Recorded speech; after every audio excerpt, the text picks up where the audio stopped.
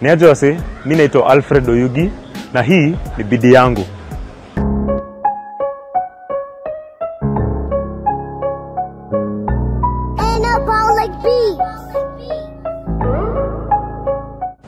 Niaje wase, mimi naitwa Alfred Oyugi. Mimi ni designer, mimi ni aquarist, mimi ni welder, mimi ni carpenter na co-founder wa Aquarlds Design Studio. Karibu sana, enjoy.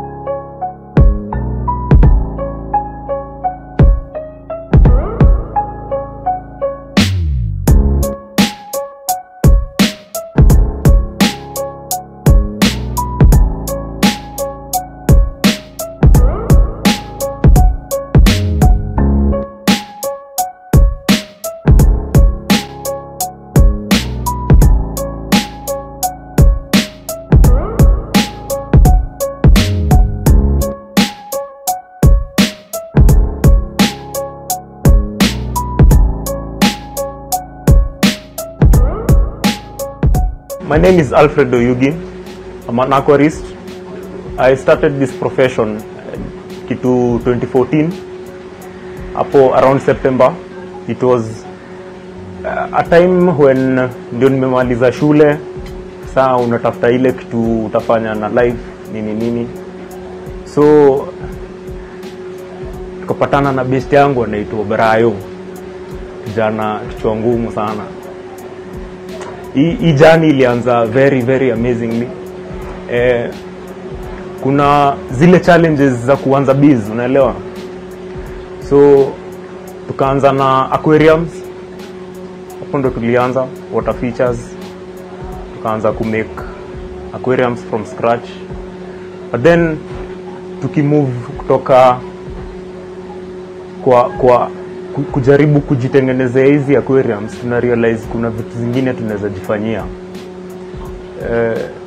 Tunaweza fanya metal work, kumbe tunahitaji kutengeneza stand za aquarium, tunahitaji kufanya carpentry, tunahitaji kutengeneza accessories zingine, tunahitaji huku. Hapo ndo sasa tuka move to a position where we needed to diversify our skills.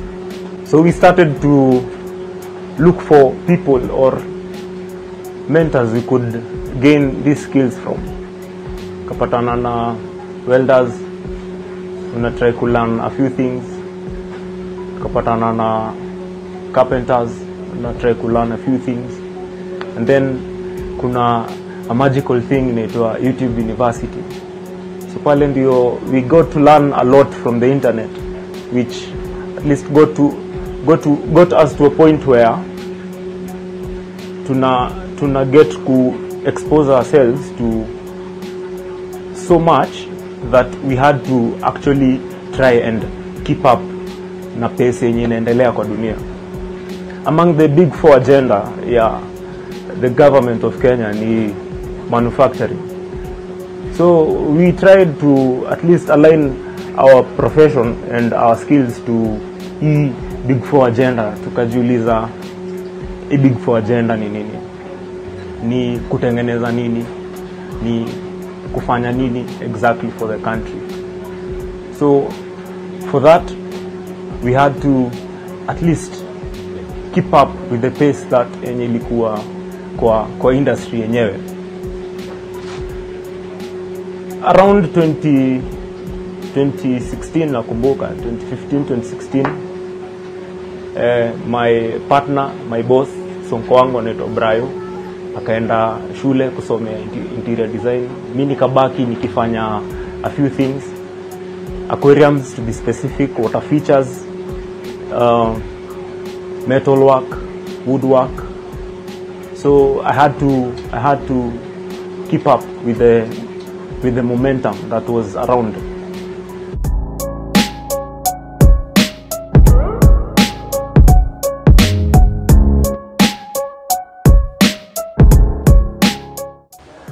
Si deal na aquariums na water features. Aquarium ni home ya fish. Ni a way ya bring nature to your home, to your office space, to your restaurant, to that place unataka ku feel that outdoor feeling kwa nyumba yako ama kwa compound yako. So kuna various types of aquariums. Kuna wall aquariums, kuna standalone aquariums, kuna water features designs kadhaa, kuna outdoor features zenye zina involve ni pond inaweza hold samaki, zingine ni water features zenye unataka ile feeling ya maji, you want to feel that trickling feeling of water, ni kama uko pale kwa nature, typically kwa forest mahali umetulia. That is basically what an aquarium is, or what a water feature is. So an aquarium can be owned by anyone. That is usually a myth that people usually have, that an aquarium or a water feature is something that should be owned by a specific caliber of people. But this is isn't if to anyone can have. Actually, these are therapeutic features, especially aquariums. Ukiwa nayo pale kwa nyumba, uko na stress, unasikia ni kama stress imekuwa mingi sana, unasikia uko na pressure sana.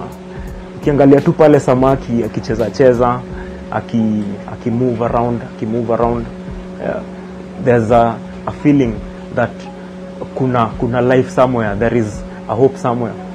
That is basically what that the water feature brings to your home, or your house, or your office space, or your restaurant, any space basically. Kuna various types of fish, ziko categorized into mostly. Kuna freshwater fish na kuna marine fish. Sisi deal na freshwater fish sana. The most common being goldfish. Kuna goldfish hapa. The rest mostly ni different species za goldfish, wengine ni other types za samaki. Kuna a very big spectrum, ni wengi sana, kuna types mingi sana za samaki. So from our slogan yetu ni nature meets design. Hapo ndio na merge ile nature na design na jaribu kuleta ile feeling kwako. Hapo ndio na kuwa welder, hapo ndio na kuwa carpenter, hapo ndio na kuwa mini aquarist pale, na nacheza na design vile ile chuma ita blend in na stand ya aquarium. Ufeel enyewe pana, this is not just any other stand, this is a piece of art, this is a piece of ni something you can really appreciate every time you look at.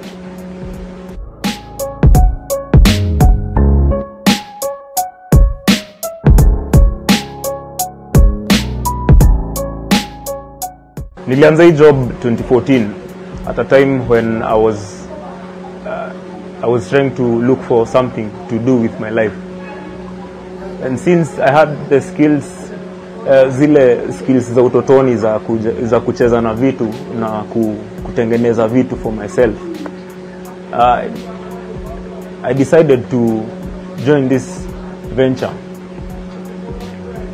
making aquariums and water features. So as I was moving pole, I got the chance to meet various people, and wakakuwa customer wangu.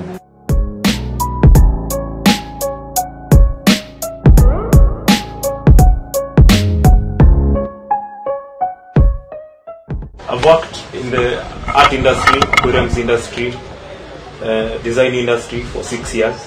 I've had the opportunity kuwakia watu various, broad some.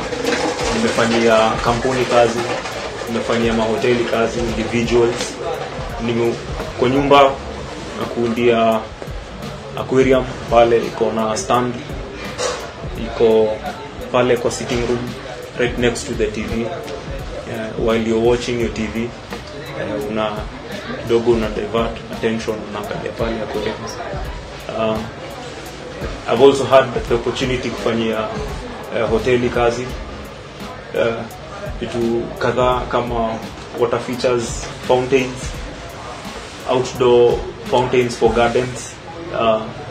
Pale nje kuna zile features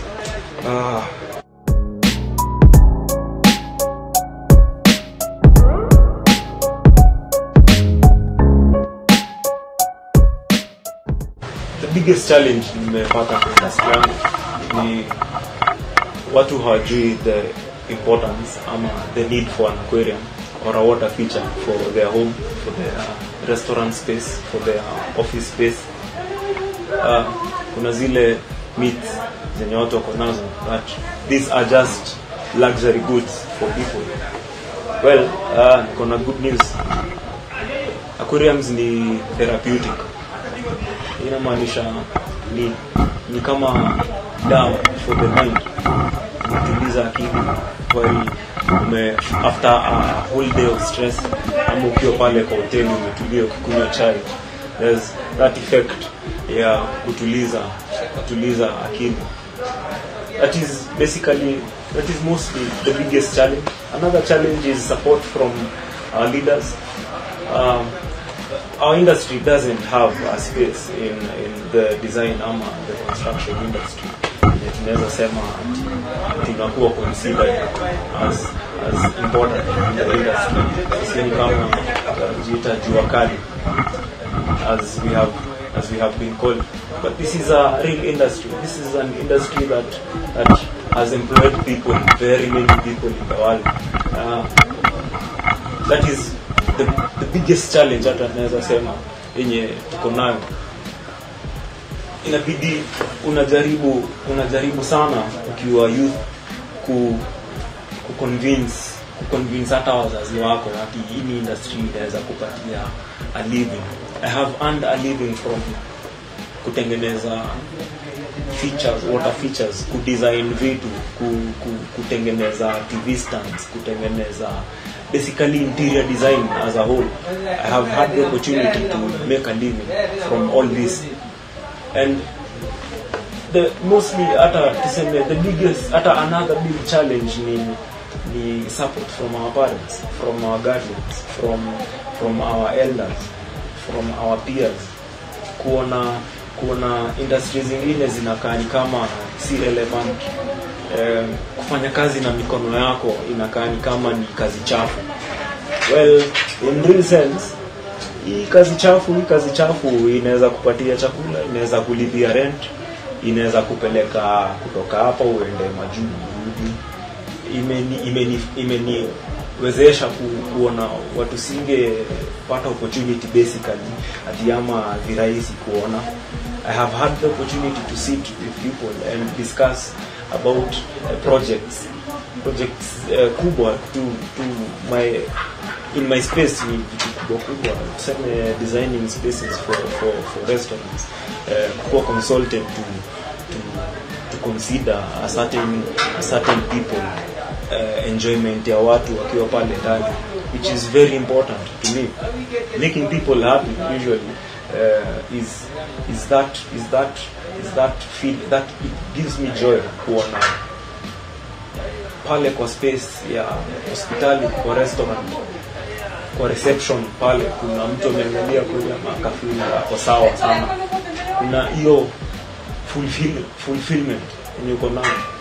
So kuna that enjoyment ya kufanya kazi na mikono yenye inakosa kuappreciatiwa na society as a whole.